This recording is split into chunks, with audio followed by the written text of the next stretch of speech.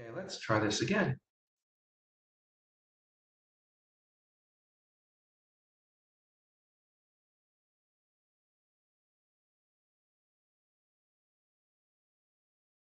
Can you see my web browser? No. Great. Well, I see a screen that is all white that says the working group's web browser, but there's nothing useful being rendered. Yay, WebEx.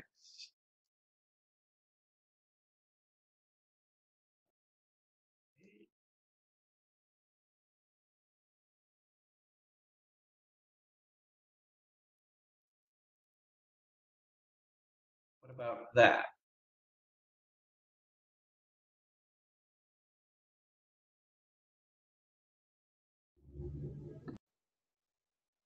Or Are you just trying to see if it's showing? I'm trying to share. Yeah, Well, we can see your Notewell window and the other window oh, and TextMate. oh. Wait, can you see my entire screen or just the individual window? I just see the two. I see Safari and I see TextMate. Interesting. Okay. I suppose I could dial into the meeting from another computer and see what Yeah, that's I see I've done that in the past. I'm connected from the browser because the app isn't working and I can see nothing.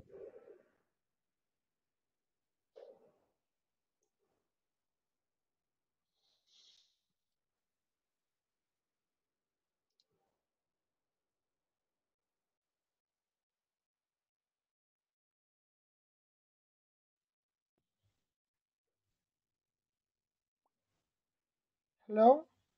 Can you hear me? Yep, we can. if you can't see the materials on the sharing, which I stopped, so I'll start that again real quick. They are available in the repo and on. But now I'm sharing my browser, so you should see the note well. Let me leave and read. Oh, no, I can see it. Yes. Now, Hello?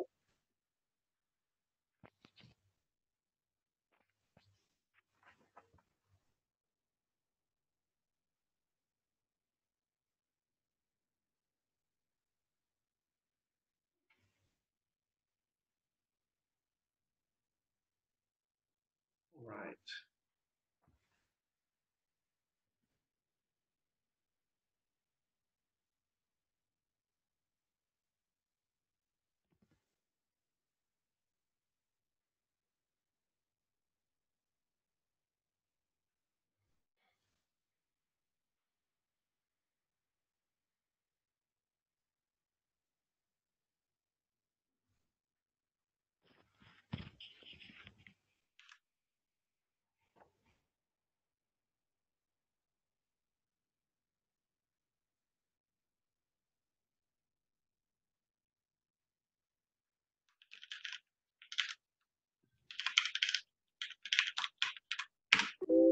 and I see only Martin and me in the Jabber.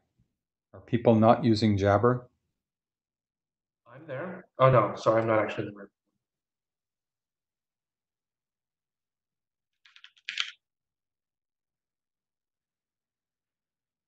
Ah, there's Mark. All right, so let's get started.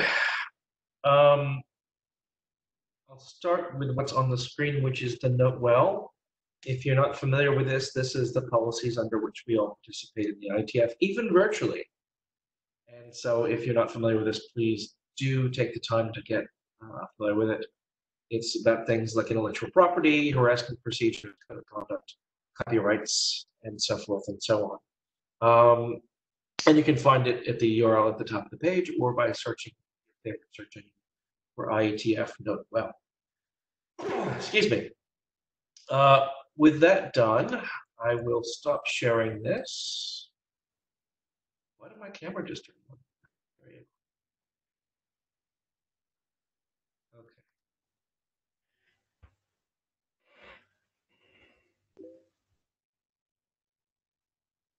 That's extremely odd that I just turned my camera on. I trust WebEx even less now. Let me share the agenda. So today, in this week's meeting, we're going to have a fairly substantial discussion of prioritization led by Lucas. And then we're going to have about 10 minutes for the client cert header proposal from Brian. And finally, about 15 minutes for the user-defined resource error HTTP status code by Colm. Do we have any agenda bashing?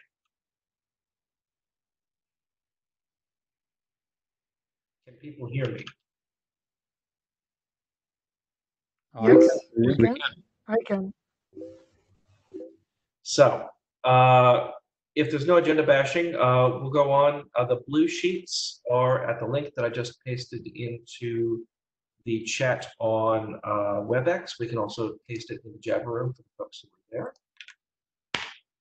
there. If you could just go and put your name in there on one line and then close the Etherpad so that other people can get in. We've had some capacity issues.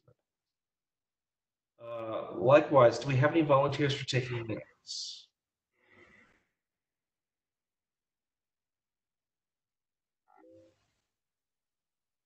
See people joining and leaving.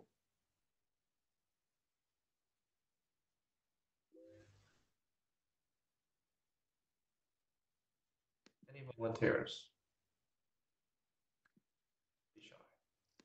We did get one volunteer on the mailing list, I believe. I don't. But I don't see them in the list of participants. Yep. Martin volunteered in the WebEx chat. Fantastic. Thank you, Martin. Thank you. Martin, there's a Google Doc link from the agenda. Is that good for you? Really? You're going to make me use that? Okay. I think you use that. Was just a suggestion. I was just going to throw it in the Etherpad, but that's fine too. The only thing about the Etherpad is that we might, well, what do we have? 30 people? As long as everyone doesn't pound the Etherpad, we should be okay. So if You're the main one. If you want to help Martin out, please do go in and help him keep the minutes complete. But if you're just watching, maybe if things get slow. And then as just for the management of lines for asking questions and stuff, I'll be watching the chat in WebEx. If you do the +Q thing, then I'll make sure to get you in the right order. Lovely. All right, let me get Lucas's slides together.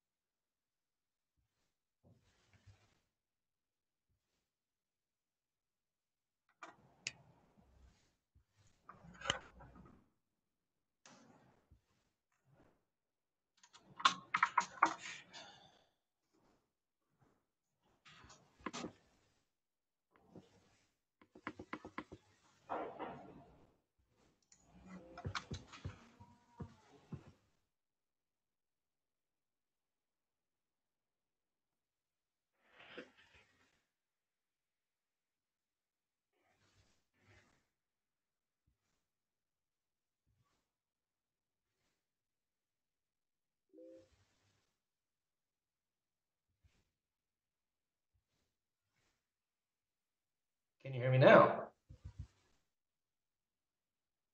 Yes. Yes, we can. That time, it decided to turn my camera on. Fantastic. Can people see the extensible priority slides? Yes, but it looks like it's small. It's not the whole window. So if you could extend it to the whole window, that'd be great. Is that any better? Okay, I can't see them, but let me leave and rejoin, which seems to fix the problem. So I'll be back in a few seconds.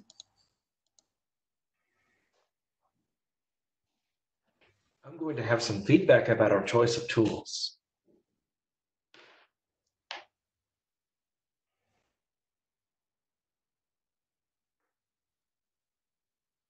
Yeah, all good now. All good? Okay. So take it away, Lucas, and tell me when to advance the slide. Yeah, sure. So, hello everyone. This is possibly my first HTTP interim meeting, so it's really exciting. So I'm going to talk about the extensible priorities draft, which was adopted following a call for adoption that Tommy put out just after Singapore. So this document has been active we're in the working group for about 6 months now. We brought that in with some known issues that we've been trying to talk through. So if you go on to the next slide, please. I just want to give a brief refresher for everyone. This isn't going to go into the technical details of how it all works. That's not a valuable use of time. I'd rather focus on some of the issues, but just to give it some context, the extensible priorities scheme is different to the old H2 priorities. And rather than dependencies and weights, we have two parameters that we define in the document. The first is an urgency level, which is a structured header integer in the range 0 to 7, which I'll illustrate in a couple of slides for more detail. And a priority flag, an incremental flag, which is a Boolean, which describes how a user agent can use the resource, and that can be used, say, by a server to decide how to schedule things. So some examples of how you would serialize this to the wire is to take those structured headers parameters, convert them into a structured header itself called the priority header, and send them such as this: u equals 1, u equals 3 plus I. So ultimately this is a dictionary of parameters, and the idea is that in future people could define some extension parameters. We have some use cases already, but the core document, Extensible Priorities, is focused on these two things, which, based on the design team's work in the past, feel that gives us enough fidelity to provide, web browsing, prioritization of resources and responses that can suit a web browsing use case, and some others maybe if people want to, but predominantly built around that. So if you could go on to the next slide, please. The rough shape of that draft has been around for a while, and so people have been thinking about how they might want to use that before the adoption. But what I can say, based on my understanding, which may be slightly wrong or out of date, I did try to do a very loose survey of things, but people who have been interested and have actually started some work to implement the extensible priority schema at Chrome, and quickly and /H2O, ngTCP2 or ngHB3. The implementation I'm responsible for, Quiche, is got a work in progress for this. I believe MoveFast similarly has some work in progress code, and some others too. So this is good. I've got some commentary on how we might want to look at interop, but it's good that people are at least thinking of, have done the implementation following the strong support that we had in the call for adoption. Next slide, please. So I just want to give a flavor of the impact of this scheme for the Quiche implementation that I mentioned we're responsible for. Obviously, a lot of this comes down to how a server would schedule resources anyway, regardless of what the priority signal is, which is what extensible priorities focuses on. It also gives some guidance on how to take those signals and what to do with them. It's very little, because ultimately the priority signal is a hint. But what I wanted to illustrate here is that by thinking through how to incorporate this scheme and to rewrite our scheduler, that we would say without any work, what we can do today is for 5 concurrent transfers of 5 megabytes, all with the same equivalent urgency. A server that doesn't understand that just ignores them and sends all of those resources in a round-robin fashion. And so what this graph shows is it's a QViz illustration from a Q log captured by a Quiche client, showing what a server's doing, and this bottom bar, around the middle of the screen, is like a smeared color, which shows effectively aliasing, because we're sending lots of stream frames in tight round-robin fashion.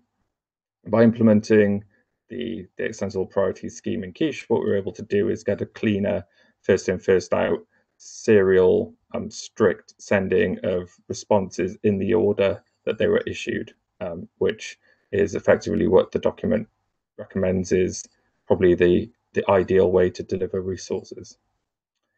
So next slide, please. And so I mentioned the interop. Like I said, we've got some clients sending signals, and I'll explain a little bit more about that shortly. And we have some service implementations that always did some kind of scheduling. Robin Marks and co have done some nice surveys using different clients and probing different implementations to see what they do, what schemes they do. They've reported some of this back to people who are doing maybe last in, first out, and telling them that that's not ideal. And these two things are kind of independent. You can fix your scheduler without necessarily having to implement the extendable priority scheme in wholesale, especially things like reprioritization. You might be able to come up with something a bit more performant and acting similarly with some tweaks, which I think is a good thing. So yeah, the question I have is, are they consuming the extensible priorities yet? You know, some interop activity could help and test and measure this stuff. Some of us have talked about this here and there. Nothing so far has been kind of written down anywhere. I do wonder if defining some test cases to exercise just some basic core functionality would let us show that, okay, you know, the example I just gave was first in, first out. Well, yeah, that's pretty obvious. But what about things where we have weighting of resources that were requested later in the connection? Can you prove that those can preempt earlier requests at a lower priority? Those kinds of things. And so part of the some of the side discussions we've been having in the kind of HTTP3 realm, Tatsuhiro, while he was implementing this in NG TCP2, came up with a suggestion of a query string syntax, which has been quite useful for me personally. But it's not an end goal to use this, but you know, we have a basic command line client that can take a list of URLs and hit a server with them. And by using this kind of query string, we can very simply come up with a diverse set of different priority urgency levels and incrementals and kind of get good coverage of those things.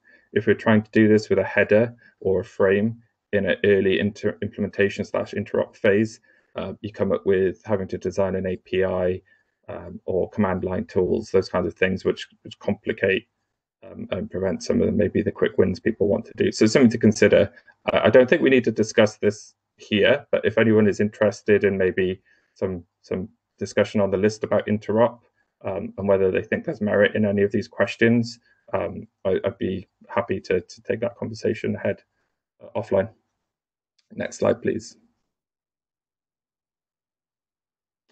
So yeah, since adoption, we published a draft 00, which tried to work through some of the issues that we had.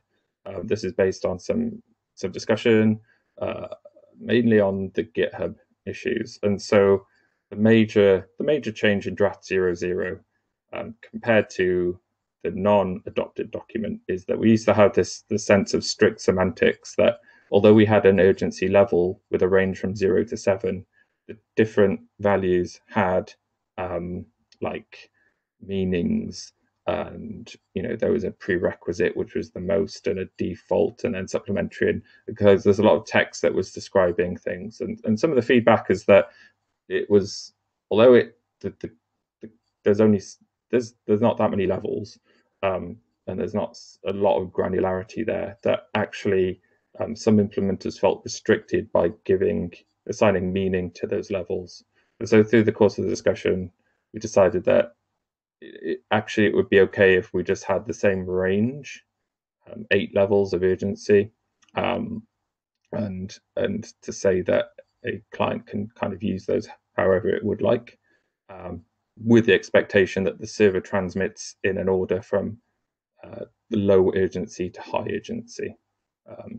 So during the course of that discussion, we should have said, we kind of agreed that the default should change from 1 to 3, Unfortunately, that change didn't make it into draft 00. That was just a clerical error.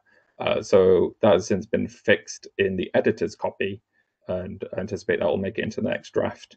But we still have a special call out to the largest urgency level there, 7, which is background. And we just say that, if you're using something that's kind of interactive for browsing a web page, you probably don't want to request things at a background level because it's not going to end up performing in a way that you would like.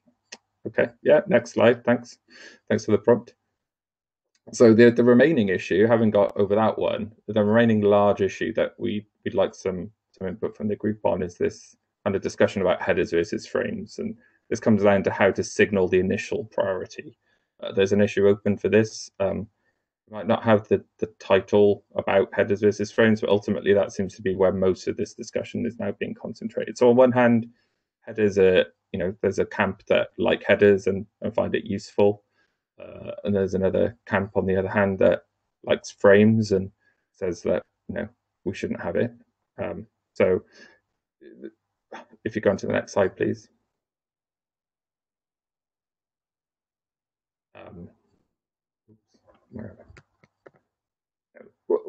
What does any of this mean? So currently, what the text says is that resources have an initial priority that is signaled in headers. The resources can be reprioritized using a priority update frame that is sent on a control stream. And yeah, that supports reprioritization. That frame itself carries a stream ID of the thing to reprioritize. And in H3, that can also be a push ID because they share different spaces. And along with the ID, it carries a new priority value, which is just the ASCII encoding of the priority parameters, as I showed earlier. Next slide.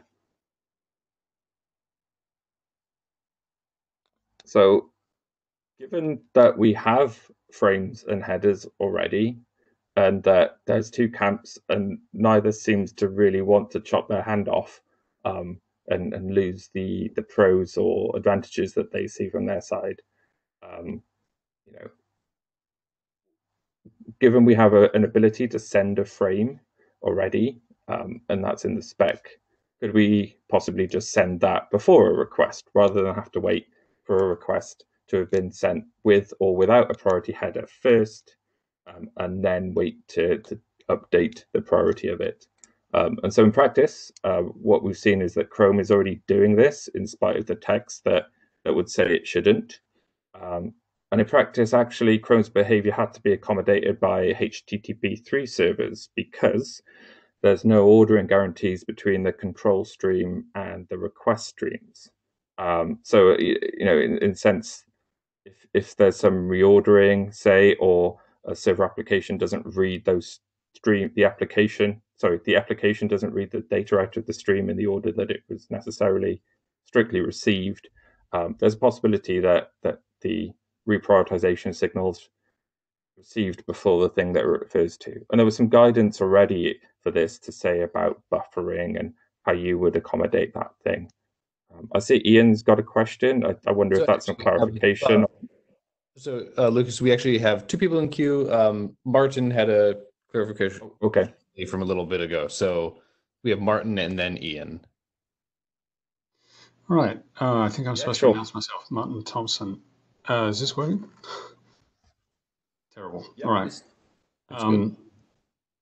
The question that I have is, are we assuming that we need reprioritization? Because I thought that was in contention as well. That is a good clarification point. Thanks, Martin. I did gloss over that. I haven't got slides that speak to that point because I don't have that. It is a good question. We can discuss that during this meeting.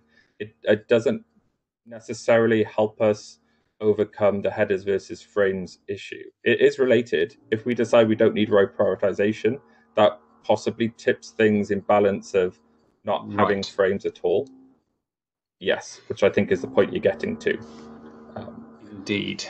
I think you've already extrapolated from where I'm going there, so I don't think I need to say any more. I'll let Ian ask a question. Yep. Thank you.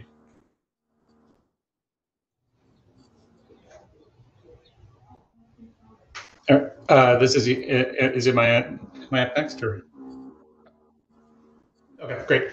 Yeah, so I was going to kind of put a clarification point that, to my knowledge, the thing that Chrome is doing today does not violate any normative text in the existing document due to the fact that Lucas, as he pointed out, due to HTTP3 having no ordering guarantees, any of these things can kind of arrive at any time. So, you sort of have to support the frame possibly arriving before the request anyway. And so the choice to do that was partially just it matches the existing semantics of what Chrome was already doing, which was using a frame. To speak to Martin's comment, the design team came back with the decision that reprioritization was important, both because it was being used in existing applications, including web browsers, and also it seemed like there were use cases when it was compelling. So I would personally rather not revisit that decision, but I just wanted to kind of give you a reminder of what the design team I think had come up with in the past. That's all. Thank you. We do have Martin in the queue again, looks like. I don't know if we want to let Lucas go first before we have that debate. Because I was on the design team. I think let's have your response, Martin. I don't have anything to add to this right now. So okay. So I think the response there is fairly simple. Is just because people are doing it doesn't mean that it's actually any good. And we're not seeing any evidence that this is necessary. We're seeing evidence that people are willing to implement it, which is great, but necessity is different. And there's a lot of complexity involved in having to manage the relationship between two things that aren't synchronized. So I'd like to establish the fact that we need it, or that there is some value in it, other than in theory, because we've had this debate before. We also needed priority trees in theory, and looked at where that got us.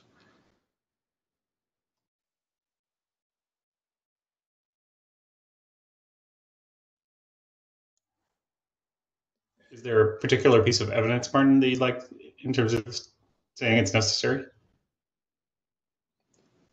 Yeah, I think this is a little complicated, but there's a number of things that would be helpful in this, and I don't think any one of them would be uniquely definitive on this point, but I would say that there's evidence that this has some material improvement for some class of application, and that servers would be willing to implement it in the sense that not just Google servers implementing it, but more in general, and that it works when random person implements it.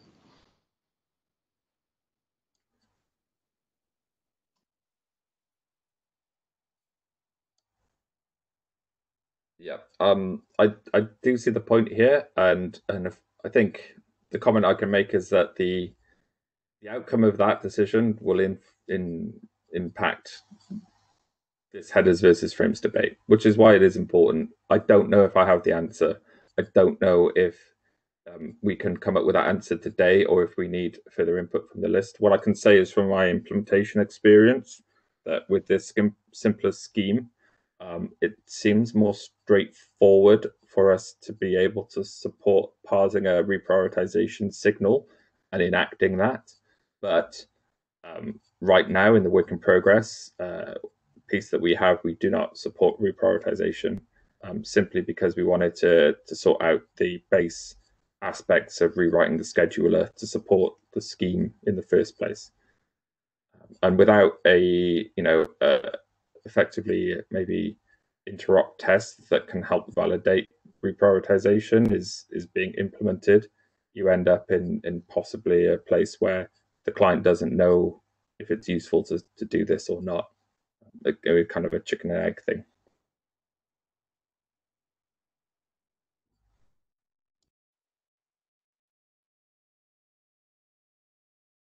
All right, we have Kazuho. So from our experience, we have implemented the priority update frame. It was a bit of pain to do the buffering. Buffering the priority update frame that arrives before the stream, though that's something we've done in HTTP2 priorities because we have the idle stream being prioritized in HTTP2. So it's nothing more complicated than HTTP2. And other aspects of the new prioritization scheme is much more simpler than HTTP2. So I'd say that it's still much more simpler than HTTP2.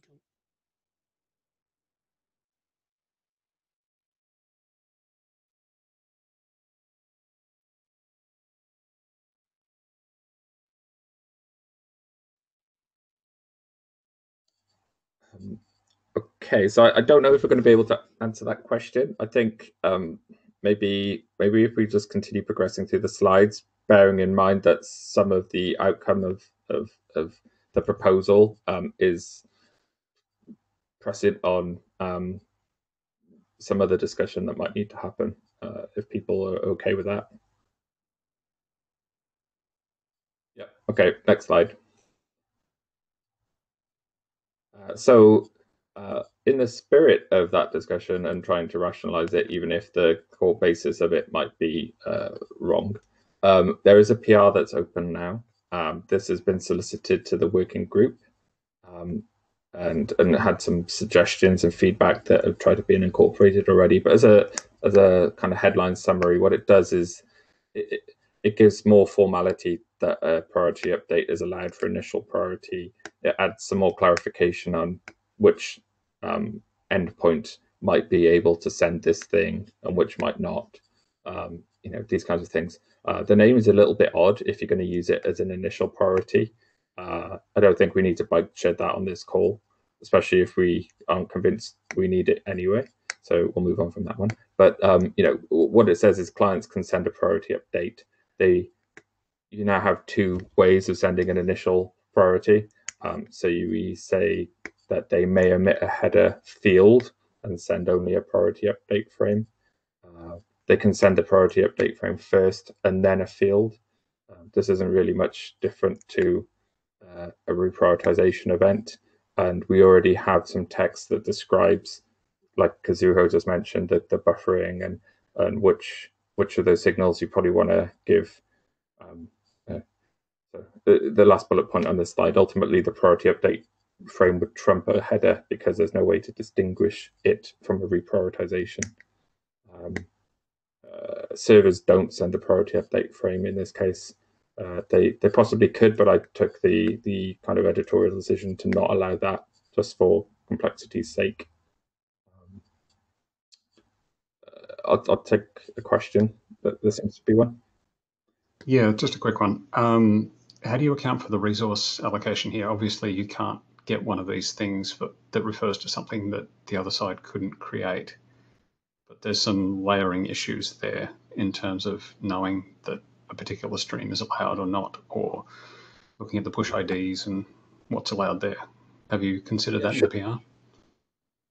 That was my intention too. There may well be gaps, but compared to the current text in draft 00, there is a few to-dos state what to do if you got a reprioritization priority update frame for a push ID that was beyond the max push ID limit. That some of that is directly visible to the application, like you just said. Other things, like if you got a priority update for a request stream beyond the max streams or max bidirectional stream limit that had been advertised, are also addressed as far as I'm aware. If there's errors in that, I'd like to get that tidied up. But I'm not. I don't know. Based on my implementation experience, there isn't a layering violation here because the application is in control of the stream limits that it effectively asks the library to manage on its behalf, and we have a way to query things, I believe. Is that I was concerned here about the case where you have effectively a stream budget that you've told the transport that you've got, and so you don't necessarily know where the transport is with that. And you're expected to deal with one of these frames and know that it identifies a stream that you've allowed the other side to have. And that requires crossing the boundary into the transport to know whether the transport has permitted that particular stream ID when that frame comes in. That's all. No, it's a keen observation. I think the priority update frame was based on the old HTTP3 priority frame, and so even the language of the prioritized element ID referred to a stream ID for requests. So I would say that the layering violation was always there. I didn't implement the old priority scheme, so I can't say how hard it was. I know. I believe some people on the call did implement the old priority scheme. Maybe they can speak to that. You might say that by removing priority, we fixed the glitch. Yeah, indeed. This is Tommy Pauly, just inserting myself as a individual. I'd echo what Martin was saying, that we shouldn't assume that the relationship between the application and the transport is so directly managed as far as what the max stream ID currently is. In our implementation, while we may allow an application to be aware of that, there can definitely be modes in which it's more just like, here's a window threshold of what I'm roughly able to have, and the transport may be managing this and moving this without direct interaction from the application.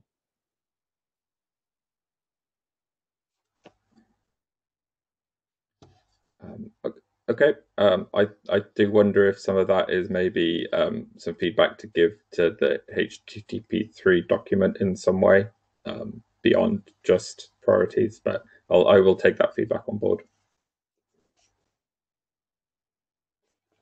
Okay, next slide, please. I'm aware of time, so I'll try and pick up my pace a little bit.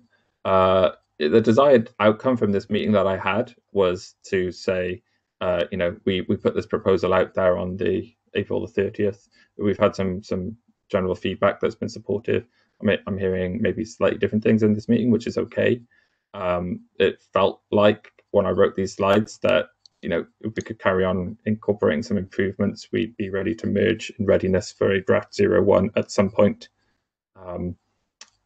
Some remaining things to highlight and discuss that I would have liked to get through in this meeting is that there's been some frame format changes to HB3 and how we do some versioning across the priorities draft, and also a question to the working group about diagramming of HB2 and HB3 frames when they appear in the same document. So if those two discussion points are what's going to come up next. So if we go on to the next slide, please.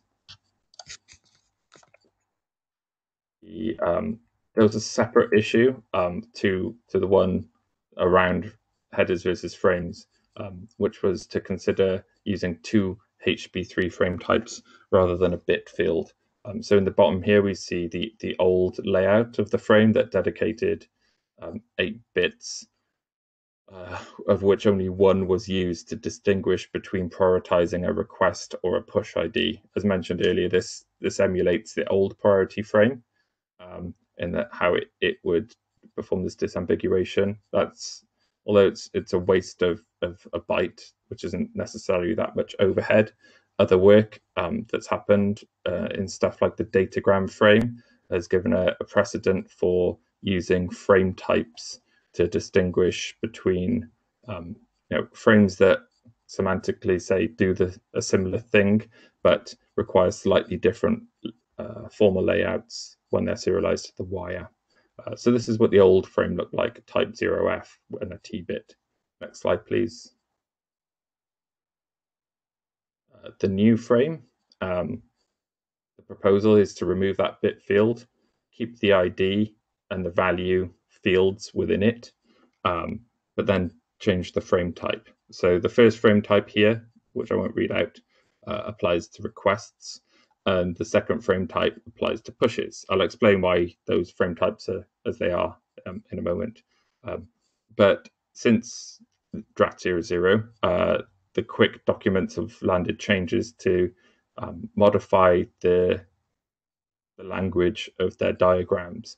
So with this change, that adopts a similar lingua here. So rather than ASCII diagrams, we've got more of a textual notation that includes the full frame layout, not just the frame payload, but it includes a definition of the type, the allowed ranges, which are the two values shown above, the length of that frame, and then the two pertinent fields, the prioritized element ID and the priority field value. Next slide, please. So the question some of you might be asking is, why change the frame type from 0xf to that horrible thing? And so the justification for this, in my mind, is that this is a breaking change in the frame format. With the priorities draft, we don't have any way to signal what version of the priorities draft we're using at any point in time, and therefore there's a risk that the endpoints generate and parse the frame with different expectations. If you have, without that bit field in there, you're going to start parsing things differently, and there's a danger here that I see of a parsing error of the frame, which can cause a must of a connection error. That given that these frames are anticipated to be sent, that could end up with some bad stuff. And we might be able to get over this in some early interop and fix things, but longer term, I was trying to mitigate things. So some of the options we thought of protecting against such an error would be to tie this change to a HTTP3 draft version. So we might say priorities draft 01 when it gets published is only going to be working with draft 28 of the HB3 document. The downside to that approach that I see is that we may need to iterate the priorities draft faster than we can iterate HB3, especially now that it's late in its process. And if we need to make any further breaking changes or changes that affect stuff in some weird way, we end up painting ourselves in a corner straight away. So a different option, which is the proposal or the text in this proposal, is to pick different types for each priorities draft, so that it's very clear when you see that type on the wire that you understand what priorities draft is being communicated. And then once we're ready to actually finalize this document, we can revert back to the 0xf and 0x1 types, because they're nicer. And I'll credit Kazuo with coming up with that proposal as well. So I just codified it into the text. I don't know if anyone's got any opinions on which of those that they'd like to mention here, or to take it to the issue or the list.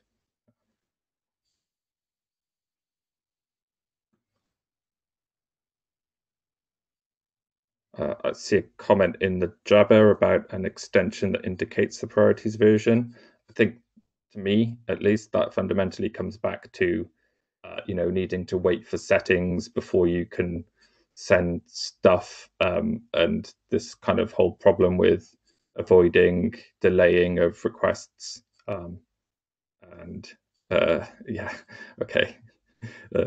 Comment that we might want to use a transport parameter, which is a broader scoped issue, I think, of codifying HB3 or application layer specifics into the quick transport, which I think is a long-term issue, and I don't think we're going to resolve that in time. But that's just my personal opinion. We have Ian in the line. Yep. I was going to say that I think option 2 is probably the right option, which is what you wrote up. And I think it's also, I believe, with the ACK frequency draft that John and I are working on, and Kazuo, I think, suggested the same approach for that. It's hopefully we'll get a few tries at this approach and see how it works. But I think it's certainly workable and pretty straightforward. So. Thank you. I don't see a big downside either.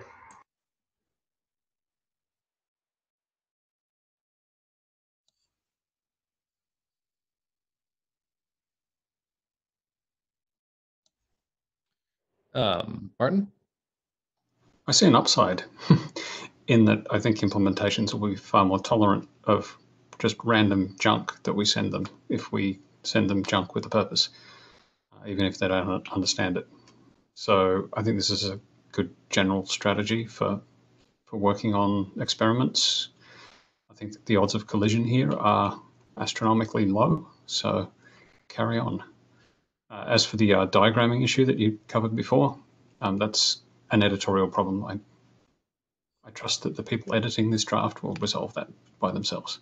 I've got a slide for that, so let's move on to it, just so I can give some more context, and ultimately, if there's nothing, then great. But yeah, for HP2 frame in this draft, there is no functional change. All that's happened is, for consistency, I've updated the diagram. And so what we have is the full H2 frame layout, the length of it, the type. You'll notice this type is 0xF. This is partly because basically the type is only 8 bits, so we don't have as much space, and I'm concerned about wasting a precious space for experiments. I also don't necessarily see there being as much experimental work happening in the H2 frame department. But again, if people disagree, I'm happy to consider that. This is just some kind of editorial decisions with strawman proposal put out there for some feedback. But you can see that this is the full frame definition, and the only things that really care about for the priority update frame is the fields after R, so the prioritized stream ID and the priority field value. So there's already been some discussion in the community about on the ticket about this. Next slide, please. That some people might be familiar with just seeing frame payloads, especially with the H2 draft, where there's like a lot more fields that appear before a frame payload. There's a possibility of a flags space, and then each frame type would define if it has flags or not. And H2 continues to use those ASCII diagrams, but H3 dropped that in favor of the quick style formatting. And therefore there might just be some element of surprise for people who are coming at this trying to implement one version of the extensible priorities. And as Martin says, this is an editorial thing, but having some discussion between Kazuo and myself and some input from Mike, we wondered if this is more of a question for the HTTP working group community as a whole rather than specific to this issue. There's some options there. I don't think we need to spend time on this necessarily in the meeting, but yeah, I don't know if anyone's got a brief opinion or anything. I think that this is probably best taken to the list. Okay. Yeah. It has the risk of being bike shed shaped. Okay, great. So next slide. So yeah, the overall shape of the draft is, we've closed out one of the same major issues. We've got this headers versus frames, which is maybe dependent on if we think reprioritization is needed, and I'll probably need to go away and try and answer that question at the same time. But if we park those things momentarily and look at the other issues that are open on the draft, most of them are just kind of minor clarifications and improvements, which are great. I think the only one that is kind of substantial is around server push and what the default priority of a push is. I put this as if time permits. I think we're probably out of time. So yeah, there is an issue for this, and if people want to put some commentary on there or on the mailing lists, I think there's some discussion to be had. Ultimately, I think it's, does anyone care about server push and prioritization? There's some really good discussion between Tom Bergen and Mike Bishop about the different merits of how to default prioritize something, and whether it matters if you can reprioritize the server push quickly. Then you get into issues around round trip times and all sorts of stuff. So I think there's some good background reading if people want to catch up on that. And that's effectively the end of the slides. So if there's any further questions, otherwise I'll avoid tying up the agenda any further.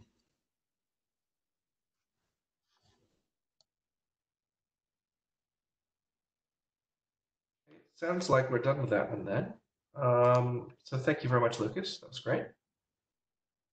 I'm going to attempt to open the next set of slides. See how that goes. Can people see the client cert header slides?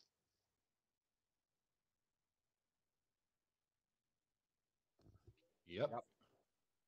Fantastic. Oh, lovely. So Brian, are you with us? I see you there. Take it away.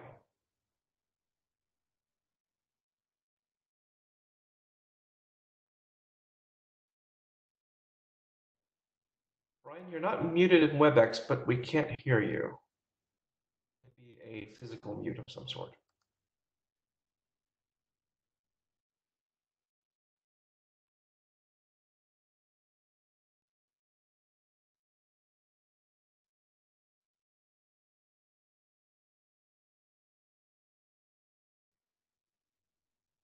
All right. It seems like Brian's having some local problems there. Unless he comes on in just the next few seconds, I think we'll switch the order of the presentations to let him try and sort that out. Brian, if you're there, could you perhaps use the WebEx chat so that we can see that? I think he's disappeared and he's gonna. Okay, let's let him try and come back and see if that works. Yeah.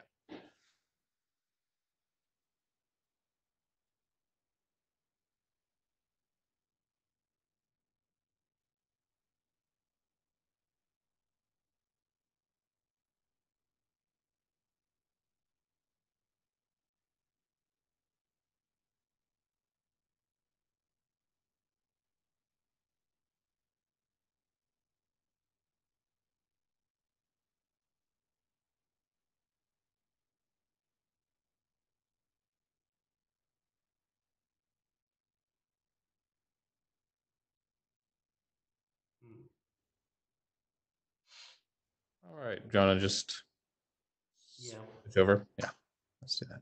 Let's go ahead and switch the order of our presentations then.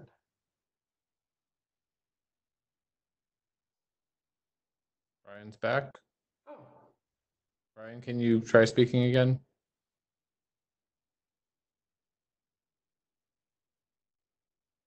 Wait, you're muted, Brian. 1 second. Try now. How about now? Ah, Fantastic. Lovely. I'm sorry, I had to drop off and rejoin, but here I am. Apologies. Okay, the client cert HTTP header draft. This is an individual draft discussing conveying client certificate information from mutually authenticated TLS connections from TLS terminating reverse proxies back to origin server applications. There's been a little bit of discussion on the list, and here to talk about kind of where it's at and where this working group may or may not want to go with it. So thanks for your time. And Mark, if you could give me the next slide, please.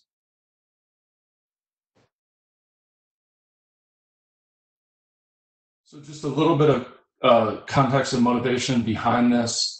Basically, there's a world out there where very often HTTPS application deployments oftentimes are deployed in such a way that the TLS connection from the client is terminated by a reverse proxy sitting somewhere in front of the actual HTTPS application backend. It doesn't mean that necessarily that there's not HTTPS between the backend components, but that initial connection that the client sees to the server is terminated by this front-end component. You see this in all kinds of things like old-fashioned in-tier reverse proxy and origin server deployments. More and more now is CDN as a service type offerings or other application load balancing type services. And even ingress controllers sometimes do this with microservice type architectures. And in the world out there, TLS client certificate authentication is sometimes used. It's not super prevalent, but it is used occasionally. And in these cases, the actual backend application often needs or wants to know something about the client certificate that was presented. But in the absence of some standardized method of conveying the client certificate information from the component that terminates the TLS connection to the backend, different implementations have done this differently, or in some cases not at all, making these types of deployments not possible with certain components. I just wanted to give some context that I'm here in this working group sort of by way of a conversation that started off in the OAuth working group around the related draft using mutual TLS authentication, and people sort of bemoaning the difficulties of getting it to work with different components and different types of software. And that in turn sort of led to a draft that was ultimately moved into Sec Dispatch to be discussed. And Sec Dispatch more or less dispatched the work here. So it's not, it's HTTP related, but maybe not in the normal wheelhouse of what this working group might deal with. But that's some sort of retroactive explanation of how this draft landed here, or at least this presentation landed here. Next slide, please, Mark. So the draft currently is a simplistic proposal that ideally could potentially enable turnkey type interoperable integration between independently developed and deployed components. It's pretty straightforward. Basically, the client would make a normal mutually authenticated TLS connection, and HTTP request is sent over that. The reverse proxy component verifies the certificate on presentation, and then it sanitizes this HTTP header on each request.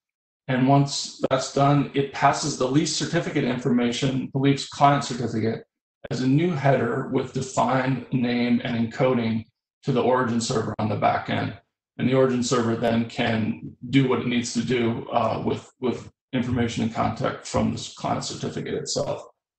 Typically, well, I guess there's not a typical, but the idea is that by passing the client certificate, you're relying on the reverse proxy to do certificate validation and authentication, but providing information, contextual information about the client through including the whole certificate so that the origin server can do what it needs to do with it, whether that's customizing content based on the content of the certificate or making more granular application level authorization policy decisions or whatever it might be.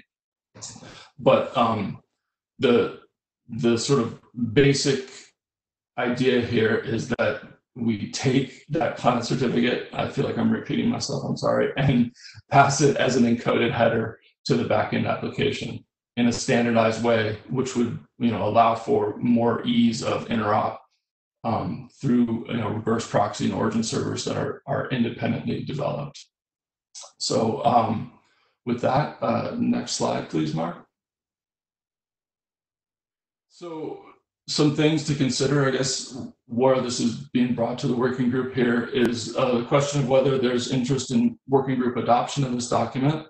I know a number of individuals, and on behalf of themselves and sometimes on behalf of their employers, have expressed interest in the concept as a whole. And this working group seems like it's likely the best forum to proceed with work on a document like this if there's sufficient interest.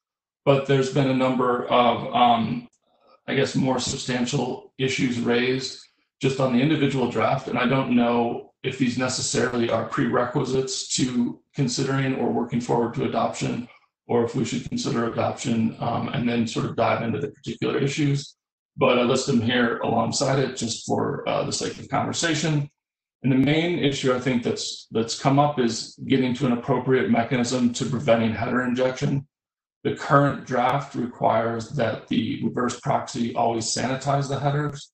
And by that, I mean it would overwrite or remove the client cert header from all inbound connections. And this presumes that there's not some other way through that, first of all, that the reverse proxy actually does that effectively, and that there's not also some other way to send requests directly to the backend such that a client could spoof the client cert header and send something under its own control directly to the backend and sort of fool it into believing that client cert authentication did happen at the front end. Currently, as I said, the draft is working off of sanitization. There's been a number of folks that have expressed concern that that's either an insufficient security mechanism or one that's easy to get wrong, as well as something that sort of fails unsafe. It's not clear when there's no obvious failure mode when it's not being done correctly. So the function, it looks like it's working fine, but a vulnerability may exist sort of less easily identified. There's a lot of different ways that this could be approached. So I guess there's sort of a larger question of whether this is sufficient or we need to do something more. And if something more is desired, there's an entire, a whole litany of different ways it could be approached. So I won't go into that necessarily now, but amongst that, two have been in the scope of applicability. So this idea of sort of passing meta information from a reverse proxy to a backend is not unique to this draft. So the idea of sanitization or protection of these kind of headers or ensuring their integrity is not unique to this draft. I'd be a bit loath to define a sort of one-off solution beyond sanitization in the scope of this draft alone, but doing something larger is certainly beyond the scope of this draft. So there's a bit of question about how to address that if in fact something more was to be desired there. That's probably the biggest open issue, I guess, right now being discussed. There are some other questions regarding sort of the sufficiency of just passing the whole entity certificate. That's what the draft currently does, is pass the client entity certificate in its entirety, because there's different use cases, different needs for the content, various bits of content from the cert, be it the subject DN, various SAN entries. Sometimes folks want to use the entire certificate itself or various other parts of it. So just passing the whole thing seemed to be a nice way to accommodate everything, but it's potentially large in some cases. On the other end of that, there's been some desire expressed to have the entire chain pass, which is also feels like it might be too much, might potentially run into size limitation issues with the headers themselves. But I guess I just noted here that there are some open questions about whether that is either sufficient or excessive. And then there's been some questions about the appropriateness of error handling across the various layers, as well as some other sort of minor layering issues as we're dealing with trying to convey the transport layer authentication of the mutually authenticated TLS connection up front through the HTTP request on the back end. There's some impedance mismatches that potentially rise up around the edges that are potentially problematic. Or at least might need to be considered and documented better. So that's try to sort of cover the known sort of open issues right now. And with that, I guess jump to the next slide, which. So Brian, we're almost out of time for this slot. So thanks for that.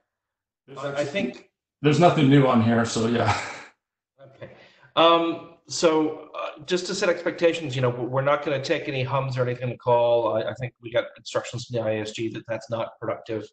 But what I would like to do is to find if there are any questions that people have that the answers to those questions would change or influence their decision about whether they want to support this or not support it being adopted by the working group. Because what we'll do is a call for adoption on the mailing list. There's already been a substantial amount of discussion on the mailing list. So does anybody have any questions to inform that discussion that Brian could answer right now, or should we just take it to the list?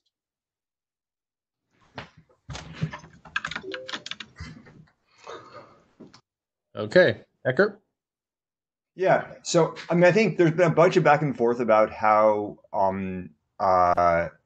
fancy this mechanism should be. I certainly don't want to discuss that now, but I think it'd be useful to understand whether how much appetite there is for the people who want this mechanism for more fanciness. Because if the answer is no, but then there are people who think it should be more fancy, then probably the answer is, why don't you get a code point some other way? And if the answer is yes, then we should probably think about adopting it. But having like a situation where we define something super fancy that nobody actually wants, but on the other hand, we can't define something not fancy because people think it's not good enough, that's not really that helpful.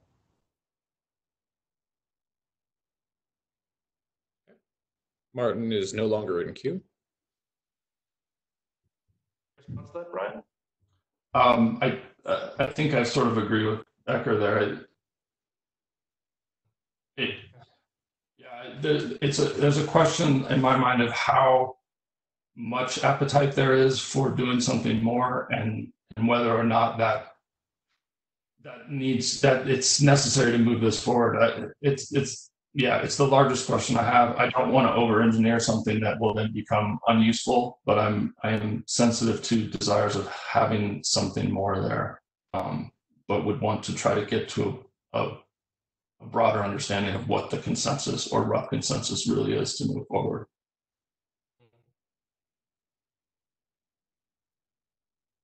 Okay. It sounds like we need to talk about it a little bit more on the list, and then perhaps think about a call for adoption to see how that goes.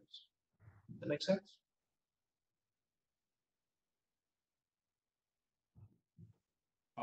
I think so. I've been struggling with, and I still tried to say earlier on in this, it's a little bit unclear to me which needs to come first. The discussion has been ongoing a lot, and I certainly can have some more of it, but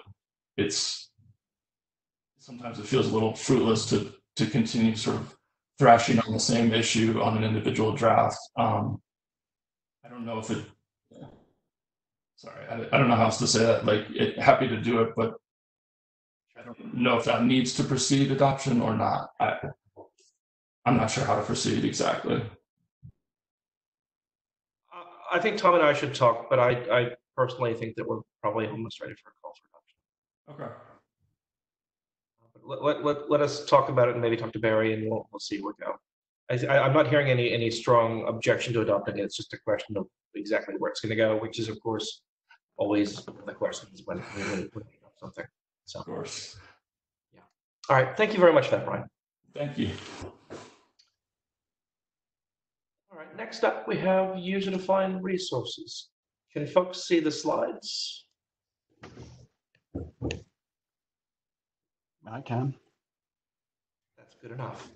Well, go ahead. Thanks. I can. Okay. All right. Well, thanks for inviting me, Mark. If we go to the next slide, I can try and go through this quickly.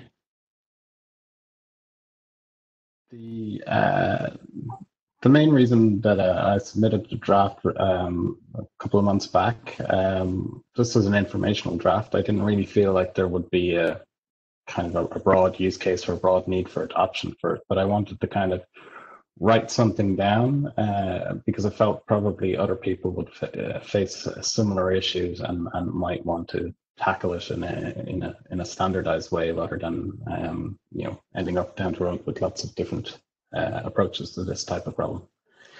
So the problem is that the product I develop is a hosted, I guess you can think of it as a platform as a service, and it allows people who are skilled in databases to create REST APIs using SQL and PL SQL. And that means that we have two major classes of errors in that system. We have errors that arise due to functional issues in the product itself, in the engine, in the hosting platform. And hopefully those are rare, and if they occur, that we can respond to them quickly and deal with them and triage them and get them fixed.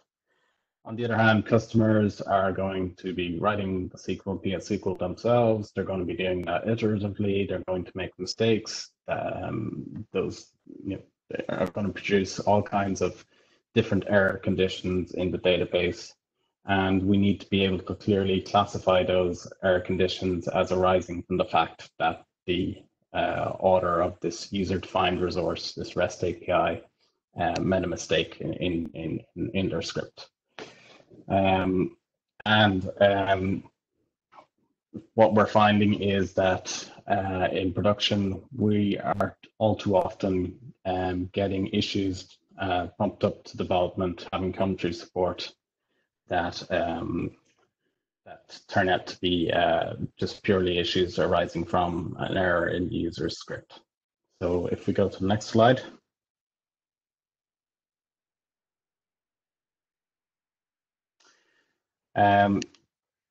So why is that happening? Why are people saying, oh, I think there's something wrong with your platform, rather than I think there's something wrong with my script? And the reason is that at the moment, we would report that issue as a 500 internal server error, because that's what it is. The script that was being executed for that REST API failed to complete, and the server wasn't able to do anything with it except to report that there was a server error. And the fact is that people know certain status codes very well for 404, 500, 501, 200 OK, things like that. And so, there's kind of this implicit knowledge that people build up, and they see 500 internal server means that the system that they're using is broken. They don't really, do too much thinking about, well, why is that? Is that due to myself, or is that due to the person that's operating the platform sometimes? And so they'll file a support ticket, and support people dealing with lots of different products. They don't necessarily know the ins and outs of any particular product. They look at it, they see a 500 internal server error. They say, well, that, in my experience, also means that there's something wrong with the platform. Let me escalate that to development. Seems like something they should look at. And you can see how, everybody ends up wasting time and money trying to resolve the issue. So that's why we're kind of thinking that something that sends a stronger signal to the developer of the resource that maybe there's something wrong with their script, that they need to take another look at it, might save everybody a bit of time. So next slide.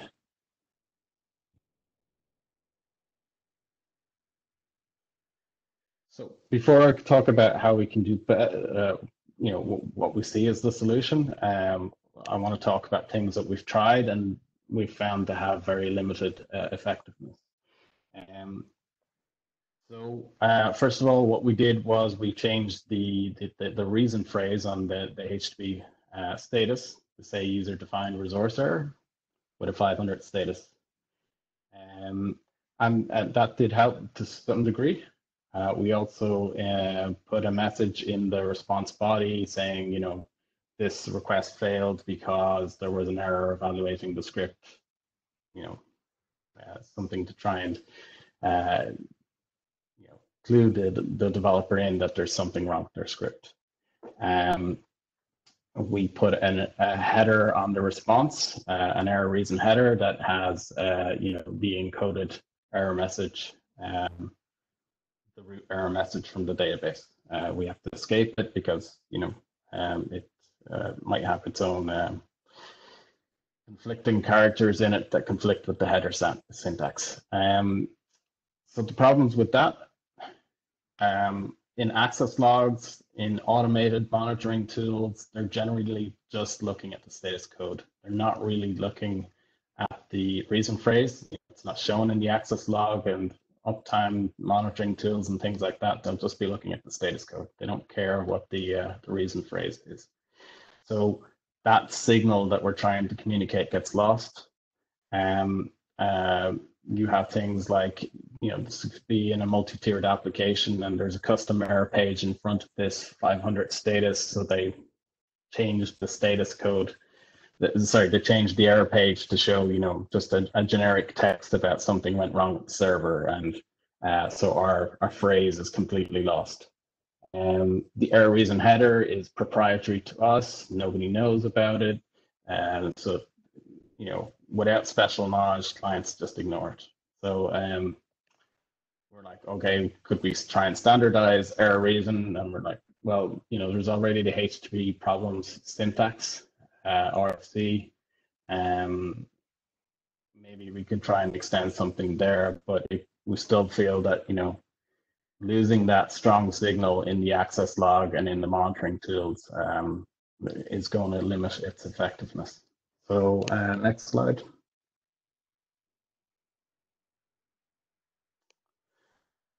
So our proposal is to add a new 500 range status code. So if this were to be adopted, a new status code would be assigned, and we'd see two benefits to that. It would be that signal wouldn't get lost all the way through the stacks, so that status code would be propagated from our service all the way to the clients.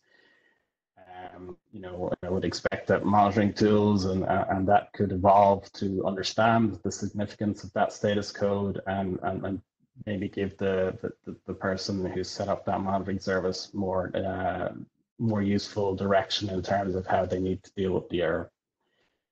And similarly, end users can just Google that status code and they'll find out pretty quickly that it means that there's probably something wrong in their script, and that they can look at that as the first cause rather than assuming that the platform has a problem and that they need to contact their support. And so hopefully all of that would lead to saving time and money. But that's the proposal. So I submitted a draft, an informational draft. It's linked on the agenda. I guess what I would like to see is if there's any broader interest in this type of approach, if there's anybody else that would be interested in taking this forward, and or if people have suggestions on alternative approaches to dealing with this problem, I'd also like to hear that. Great, thanks, Colm. So if folks have any input, any feedback? We have just a few minutes left.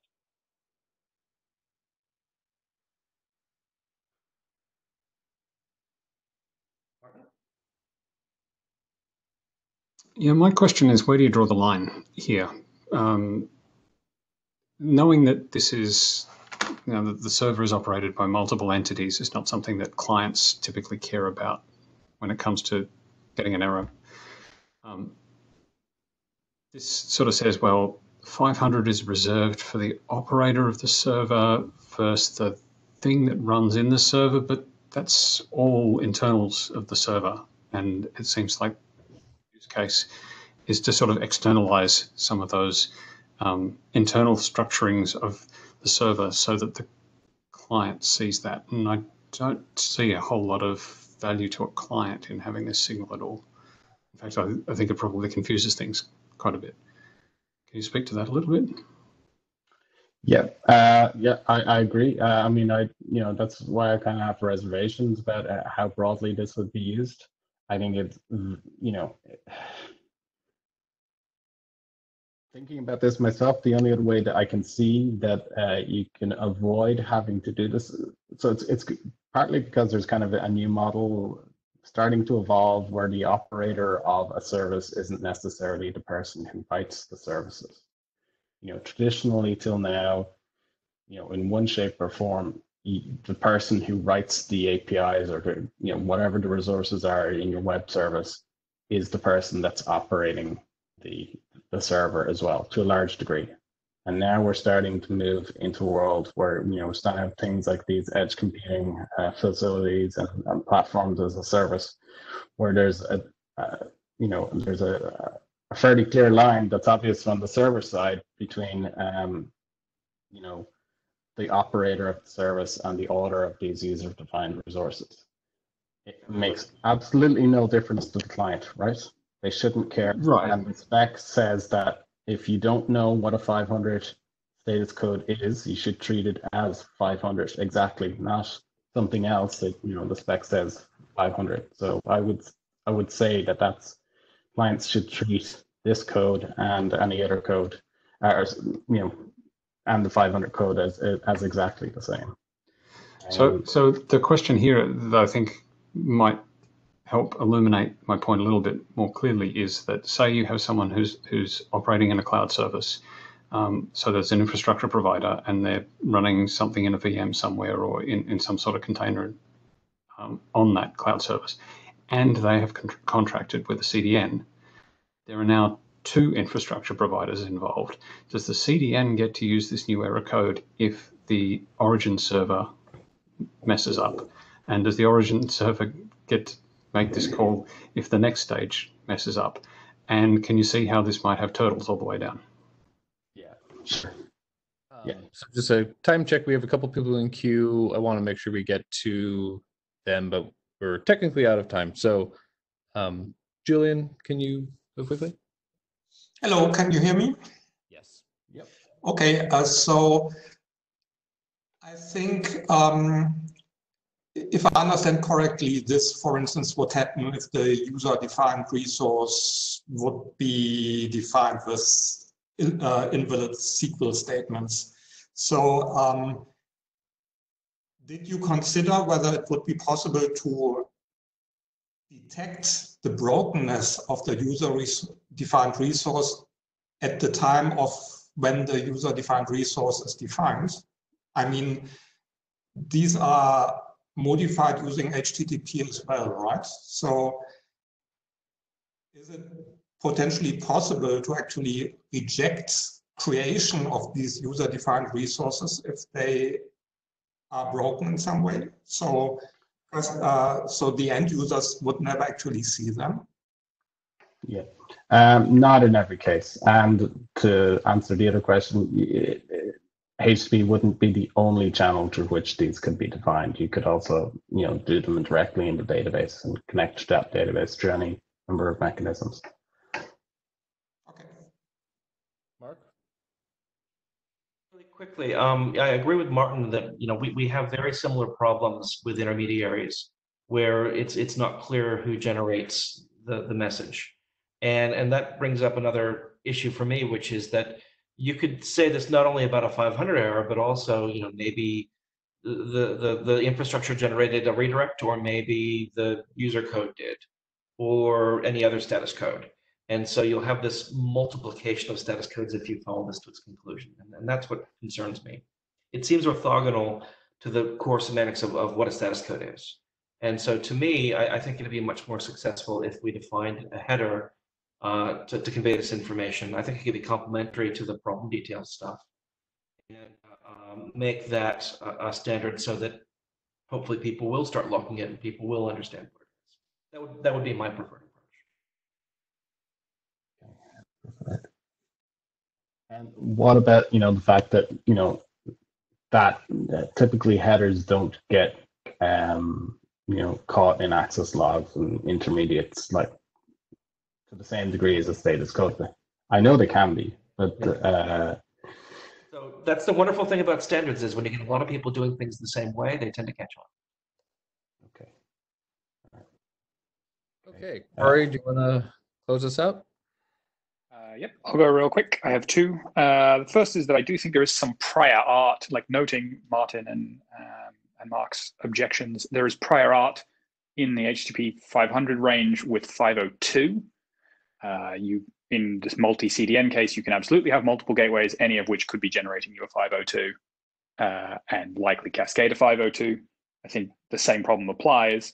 But more broadly, I agree with Mark's more general assessment, which is this doesn't necessarily strike me as a problem that is best solved in HTTP status code space. This strikes me as a problem for the infrastructure provider to solve through their own monitoring infrastructure. So the question is, why should the entire web bear the cost for any one infrastructure provider to communicate to their users?